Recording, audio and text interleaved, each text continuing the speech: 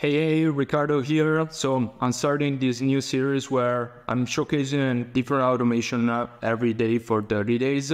So this is day one, and I want to start with something really cool that we realized pretty recently, which is a custom automation to check for calendar availability. So the client in this case was a lead generation client, and the problem was the following. The problem was that when people received a positive response via cold email, they needed to go to the client's calendar, check for the calendar availability, and then create a message with the possible available time, and then send this actual message with all the possible available time. So what we did is we solved this issue. So the first part was already handled, and this part was handled by sending the cold email response to Airtable. So to Airtable. So this part was handled before, and then what we have is we built the check availability in the client interface. So let me show you an example. So over here inside the management table, we have a table called email responses. Here in this table, we collect all the responses for the different client. And what we have over here is we have an inbox management solution here. And inside here, we have different kind of actions that we can take. One of them is this check client availability. So I wanna show you what is happening when you actually click the button. So first off, you trigger this actual workflow. You get the email response from Airtable. So you actually get all the information that is present over here.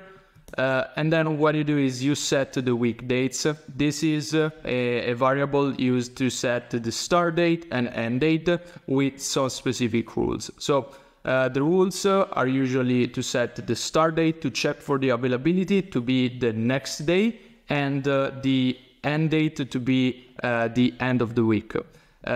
These are rules so that we don't book calls within the same date, but we book calls in the next day or till the end of the week. So from Monday, if we receive a response on Monday and we click the button, the tool will use start and end date from Tuesday to Friday as an example.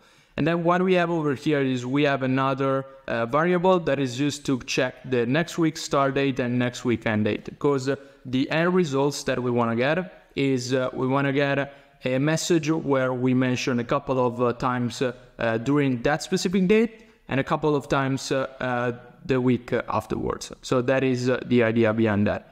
What we do then is we use cal.com. We use cal.com to manage all the different clients' calendar. And the reasoning behind that is because cal.com is the only solution that is free. So first off, you can add as many clients as you want with cal.com, has very good API integrations, and does the same thing that you can do with Calendly, only that you would need to have the paid version of Calendly in order to do that. So this way, what we actually do is we check for the availability, and then what we do is we use the start date and end date to check for the client availability. Once we do that, what we do is we do three different things. So first off, we get the working times, and we format the working times in a specific format. And this is done because we would like to know in which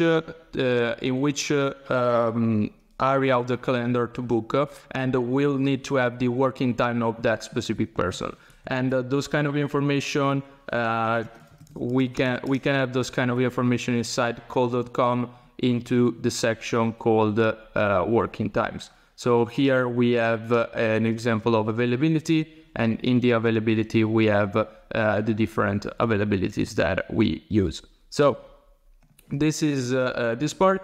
And then what we do here is we get the available times and then propose some available time. So getting the available times for us, it's about actually getting the times, because what we get in call.com are actually the busy time, so the times where you are busy in the calendar. So this is actually to get the available times. And then what we do is we propose some available times using a specific formula, So in this case, what we do is we say your job is to suggest 2 30-minute slots within the same day using the following format. I have an open slot at time or other time on the day and the day of the week, and are you available at that time? So in that way, we are the last part is actually used to craft the message, and we repeat the same thing for the next week. So in this part, we do the same thing for the next week. So in this way, we, like, for example, here what we do is we create another message where we say, otherwise I have an availability next and that you mention next Monday, for example, or next Tuesday at a specific time. Let me know which one you prefer. So in this way, you're actually getting the next week availability. And what we do over here is we just combine the outputs and then send those outputs to Airtable.